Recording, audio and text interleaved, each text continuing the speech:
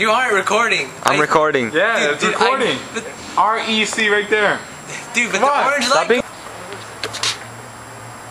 That's it? Yeah. The V stands for velocity. The V stands for velocity. Velocity is speed! The R stands for radius.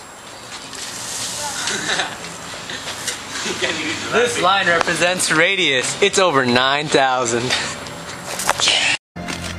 It's over 9,000! It's over 9,000! Here's another demonstration of centripetal acceleration. As you can see, fan is off. It's not moving. It's not moving. Alright. I press the button and it'll start moving. As you can see, it starts off slow. Alright? I press it, it's slow. Alright? It's not just gonna go really fast, alright?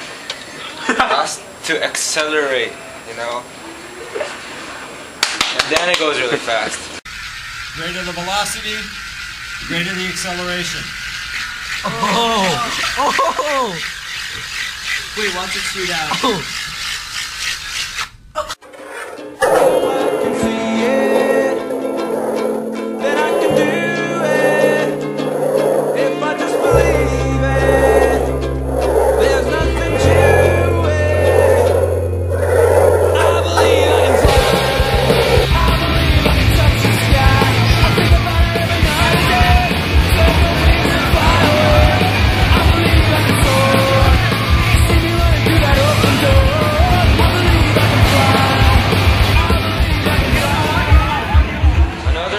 Example of centripetal acceleration is when someone's using a hammer to hit a nail. Because when you hit a nail, you go like this, right? The formula is velocity squared over radius. In this case, this is the radius. Velocity is how fast you're hitting it. So the faster you hit it, the more acceleration, because it goes faster. But the less speed, the slower the acceleration. So if I hit Christian in the head with this, this is another example of centripetal acceleration. This is the center mass and this is radius. This part right here, I messed up. So this part right here, it all flows around this energy. If I were to let this go, it would go in the direction of the acceleration. this is an example of centripetal acceleration. Ow. In this case, my legs are the radius. The faster I go, the faster my legs move. Oh yeah. Alright.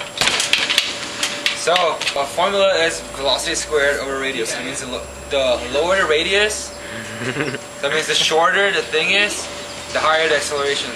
So, if you look at this, the radius is really, really small compared to like punching bag. The punching bag. Move. So that means it goes faster when it goes, right? Yeah. Alright, this illustration, the radius is this. And you see, right now it's starting off really slow.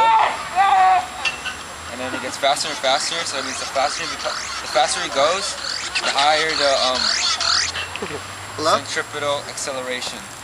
Alright, Christian, get inside the picture. There's a lot of distractions in this park. Oh. In about 10 seconds, Edgar will do a 360 here. Here we have Brian. Since he's heavier than me, that means he's gonna go faster. I'm not. See? See, he already went like over 9,000. over 9,000. It's over 9,000!